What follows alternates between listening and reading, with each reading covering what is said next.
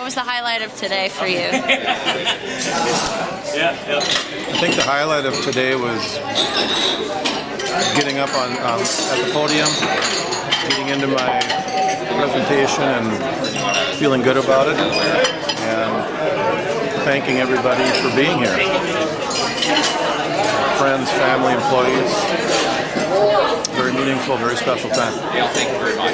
The best part of working in retail business is really actually the customer and now the employees. As we built our company, it comes around both good customers that come in and want to shop with us all the time, and they are wonderful employees that do all the hard work to keep them happy.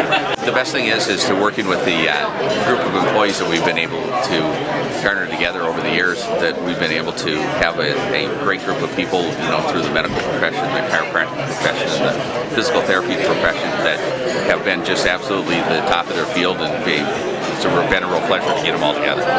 What about this area in particular? What do you think is special about the St. Cloud area for being a business owner? Because it's central Minnesota, really offers a lot to everyone, and because it's not Minneapolis, but you can go to Minneapolis or you can go up north to the lake. I guess what I see is the location of St. Cloud really makes it great for everyone. Somebody wanted to be in a community to open their own small business of any sort.